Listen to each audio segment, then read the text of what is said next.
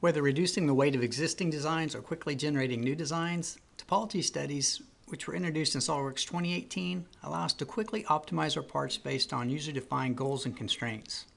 And now in 2019, we can add frequency, stress, and factor of safety constraints as we optimize our designs. Like so many of our designs, the weight of this assembly is critical. So I want to design this yellow bracket with the greatest stiffness to weight ratio possible while ensuring frequency response doesn't become an issue, because this wheel here is spinning at about 9,000 RPM or 150 Hertz.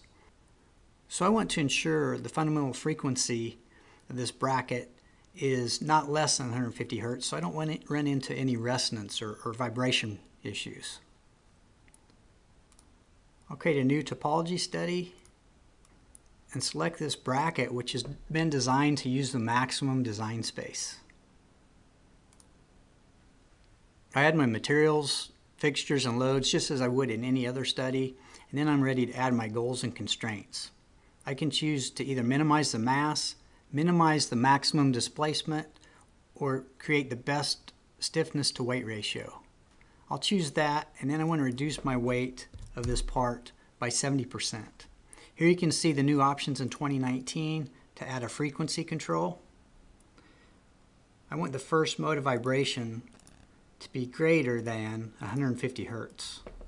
I can also right-click here to insert new rows to add more frequency constraints. So that way I can either include specific frequency regions or exclude frequency ranges. I can also apply a stress constraint or a factor of safety constraint. Now I'm ready to add my manufacturing controls. I can choose to preserve regions. Those are areas where material isn't going to be removed from my bracket during the study. I can even specify demold direction. So here I can choose a mid-plane direction, a pole direction, or even a stamping direction. This is going to give me results that are more producible using traditional manufacturing processes like casting, machining, injection molding, or stamping.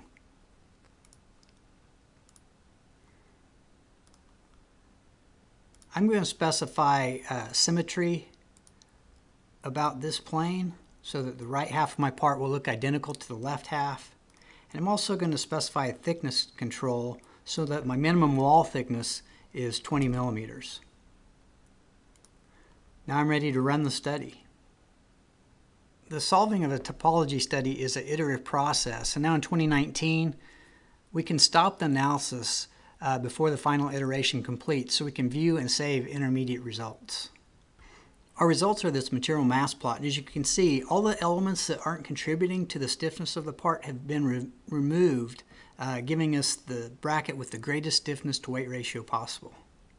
I also get this smooth mesh plot, which I can export as either a new configuration or a new part, and in 2019 I can save it as a solid body for easier use in downstream design processes.